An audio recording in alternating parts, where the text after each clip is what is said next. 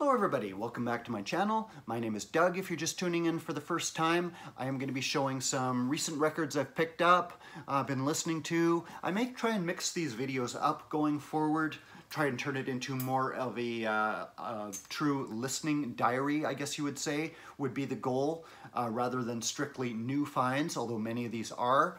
I've also been, with the situation this year, the pandemic, there were long stretches listening to things from the shelves. New things are starting to come in again, but I want to keep that, that engagement with the back part of the collection going. Keep listening to things that I haven't listened to in a while. I definitely don't want to let that slip away in favor of just bringing new things in. So I do kind of want to mix those two aspects of the music collection up. I may try and come up with a new name, a new brand for these style of videos. We'll see how that goes, but we'll get right into it. Weather, I don't know if you can hear, it's absolutely pouring rain. We had a nice stretch of weather out there. I got the lawn mowed just in time, just done yesterday. The rain hit today, so that was good timing. Absolutely pouring out there. I'm finding my listening habits changing a little bit with the season, the autumn season coming on. I always like this kind of year, but finding music that goes with it is kind of interesting. A steady diet of Jamaican music, of course, but I'm also gravitating towards some folk sounds. This one I picked up probably a month or two back on one of my trips into the city. Didn't get around to showing it on another video. Fairport Convention, the influential UK folk act, bringing back traditional British folk songs, merging them with a bit of rock instrumentation, rock presentation, you would say. This is from 1969, their third album that appeared in that year alone. Catches them kind of at a transitional period. Following their album before this, there had been an automobile accident that killed one of the members. They had a couple of new members come in, like Dave Swarbrick had come on board on a permanent basis, would be a long-serving member. Lead singer Sandy Denny was on her way out, left to form Fotheringay, and bassist Ashley Hutchings also left to join Steel Eye Span, both gone from the band by the time this album even appeared, but ended up being a very influential LP in their catalog. Still looking for their earlier ones, very hard to find in my area. This is a 1970s reissue on A&M Records. 1969 originally appeared. Come All Ye, the first track, is kind of a rousing sing-along, summoning the musicians to strike up their instruments, summon up the inspiration, the elemental forces, get things going, get things happening. And Matty Groves, I think, is one of the standards of their catalog. 8-minute song of murder and infidelity. One of these songs that had been preserved for hundreds of years that they brought back and represented for the rock generation. So lovely album. I'm always on the lookout for early Fairport Convention. Still missing their ones before that. I think that's the earliest one I have by them. As well as the folk, I've been listening to quite a lot of jazz lately, especially spiritually oriented. I guess I gravitate to that kind of music that is something of a cultural expression that means something. That's definitely things that have attracted me to reggae, to hip-hop in the past, throughout my listening lifetime. I picked these two recent releases up off Bandcamp very recently. Very recently. Everything's recent. Idris Akamur and the Pyramids. This is an album called An Angel Fell from 2018. Picked two of them up by him. Lovely gatefold artwork, lovely painted cover. Even the texture is nice. It's the reason you pick these up on vinyl. Idris Akamur, his real name is Bruce Baker. Started out in the 1970s, formed the Pyramids. He was associated with jazz musician Cecil Taylor and formed the original incarnation of the Pyramids, has since reformed the group in recent years and been putting out new albums on the Strut label, of which this is one. Spiritual jazz, I gather there's quite a performance aspect to this as well. He's also an actor and various other disciplines he's involved in. Music is one of them. but definitely a visual component with the Egyptian headdress and so on. Mix of vocals on here, some spoken word pieces. These albums take the form of kind of almost a concept or story with personal elements to the songs, to the music, as well as some political overtones, as well as telling a story.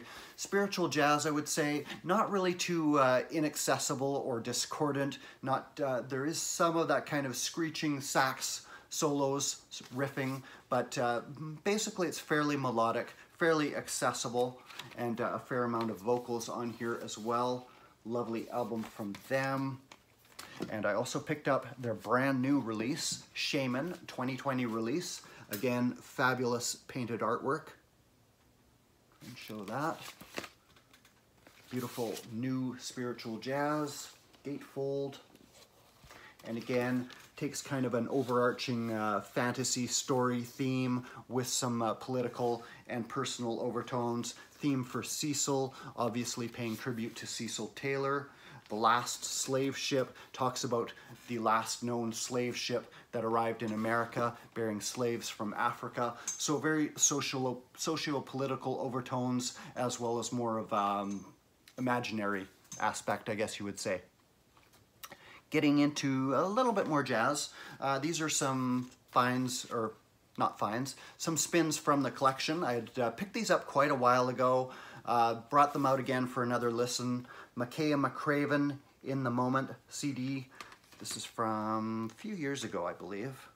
Don't know if there's a year on that. Fairly recent release, 2010s for sure, as well as its acclaimed Universal Beings. I had listened to these. I can't really quite remember what made me decide to pick them up at that time. Found them kind of inaccessible, so I brought them back. I put them aside for a while, brought them out for a re-listen.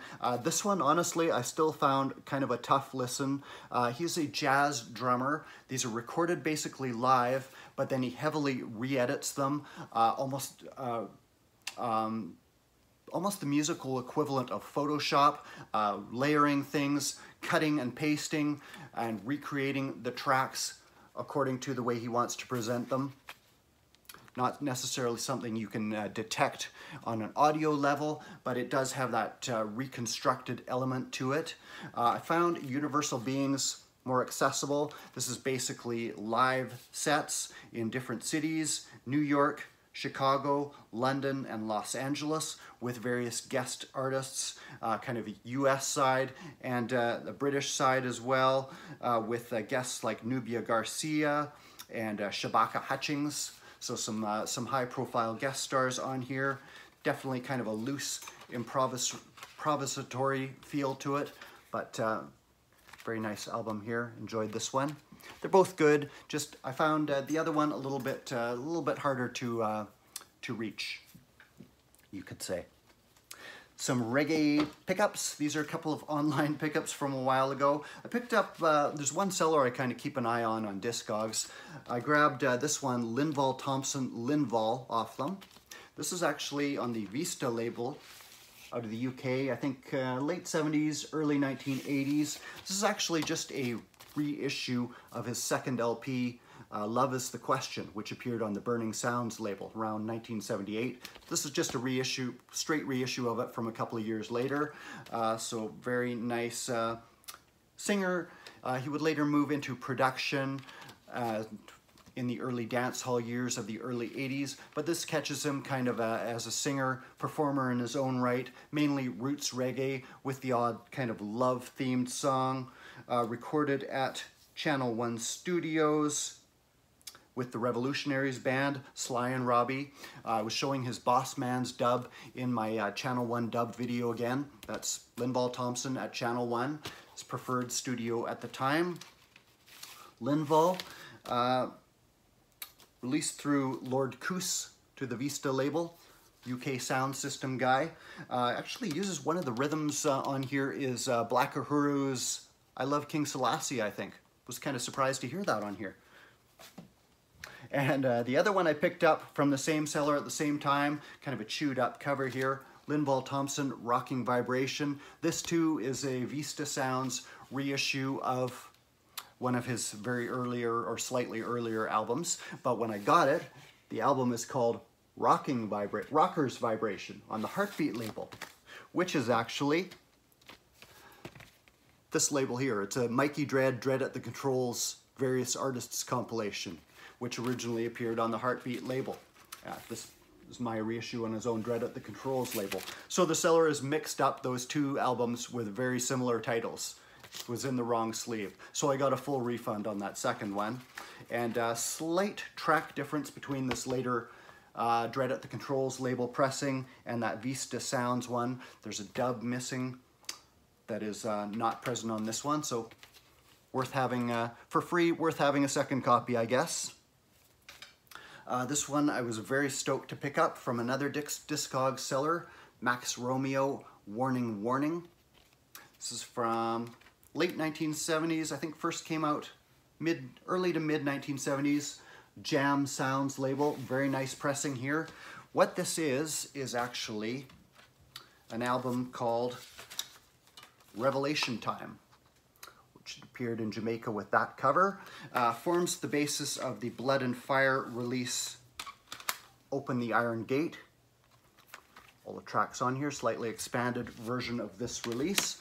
Just different cover, different title, kind of a thing that would happen in reggae. Absolutely stellar release from him. He's perhaps better known for War in a Babylon. This is at least as good as that. Shout out to the former owner, Kenneth Pendergrass, Boonton, New Jersey,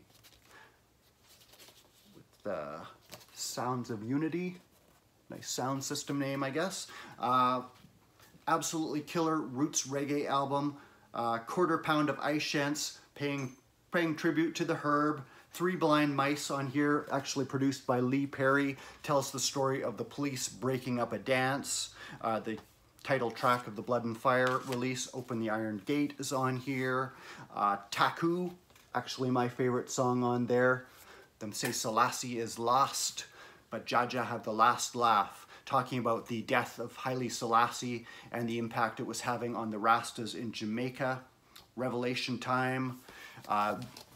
Max Romeo was a singer who had started out in the late 1960s singing kind of risque songs like Wet Dream before citing up Rastafari and going in a heavily political direction that he's pursued ever since. Still active, very socialist, supporting Michael Manley's socialist-leaning government in the early 1970s, which is a theme in many of his songs, supporting Michael Manley for Prime Minister of Jamaica and many of his policies. Very devout Rastafarian. Put out that iconic, essential actually, War in a Babylon album, but don't overlook that album from him either. Revelation Time, aka Warning Warning. It's been reissued by VP Records with that original cover very recently. Record Store Day, I finally got a couple of my two big arrivals that I wanted off of there. Studio One Rockers from Soul Jazz Records. This originally came out in 2000. This is the 2020 anniversary edition for Record Store Day on lovely green vinyl. Apparently this kicked off their relationship with Cox & Dodd's Studio One label, which is still continuing to this day. A nice interview with the great man, the great producer, C.S. Dodd.